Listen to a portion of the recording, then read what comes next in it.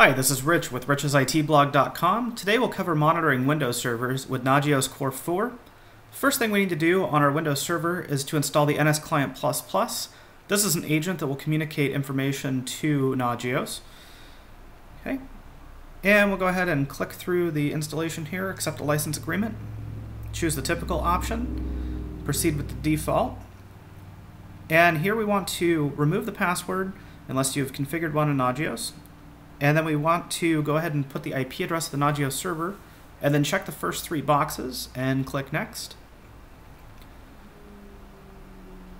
Alright, and while this installation process is proceeding and provisioning the firewall rules, we'll go ahead and hop to our other server, which is 2008R2 print server. And again, we'll go ahead and run through the same process. Now, if you're wondering where to get the NS Client++, I have provided a download link in the description box under the video. Once again, we'll enter the same information, the Nagios IP, remove the password, and check the first three boxes. And while we're waiting for that installation to complete, we will hop back over to our 2012 server. One of the things we need to take care of is that Nagios checks ICMP ping to determine if a host is up or not, and 2008R2 and later do not by default respond to ICMP. So let's go ahead and type in netsh space firewall space set ICMP 8. Alright, now that we've got that taken care of, we will go ahead and hop back on over to the 2008R2 server and do the same thing. Again, that command is going to be netsh space firewall space set space ICMP space 8. Alright, all of our prereqs are done on the server. Now we need to identify which processes we want to monitor.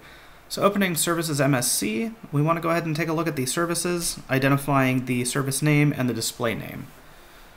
On our 2012 box, this is a domain controller, so the two services that we're interested in are the DNS server service and the Active Directory domain services. As we can see, NTDS is the description for the service name, and the display name is Active Directory domain services. With this info in mind, we're going to go ahead and hop on over to our Nagios server. And in the SSH window, we're going to change directory to user local Nagios etc objects. And we'll go ahead and make a copy of that Windows CFG file as a backup, just in case something goes horribly wrong. Once that backup's been made, let's hop into the windows.cfg file. First things first, we need to define hosts with the host definitions. So the first one is going to be DC-2012.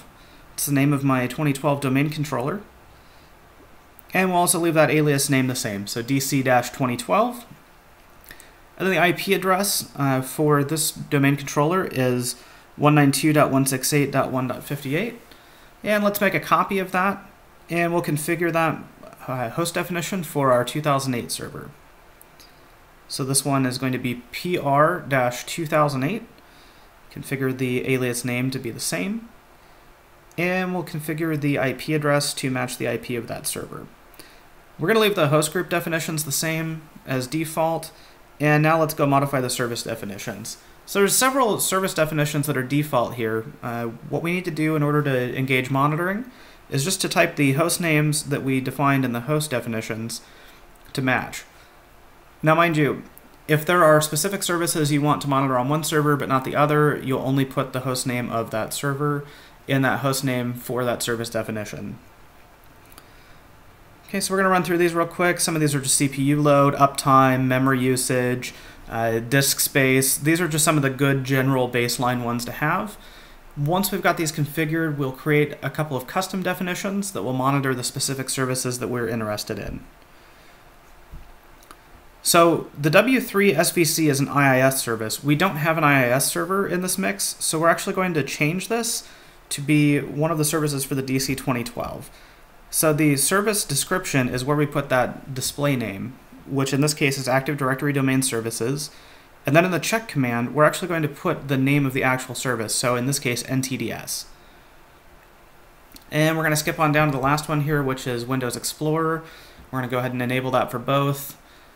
I often disable this in production because Explorer will provide false warnings if a server is restarted and you haven't logged back into it. Now that we've done that, we're going to copy the service definition that we created for NTDS twice. And in this bottom one, we're going to modify this for PR 2008 for the print spooler service. So again, in this case, since it's only going to be for PR 2008, we're only going to put the host name for PR 2008 in there.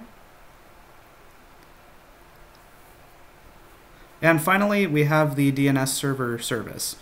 So we're going to go ahead and change that check command to the service name DNS. And then in the service description, we'll place DNS server. Go ahead and save and quit. Now we need to go ahead and modify that nagios.cfg file and uncomment the path to the windows.cfg. Okay, delete the comment, save, and finally we need to restart the Nagios service, so that will be service Nagios restart. And once this restarts, let's open up our web browser and go to our Nagios page. And as we can see, we have 2 new hosts in here, and there's each of those services that we're monitoring. Let's go ahead and speed up these checks here. Okay, we'll just go through a few more. Okay, and we're just rescheduling those checks so that they start sooner.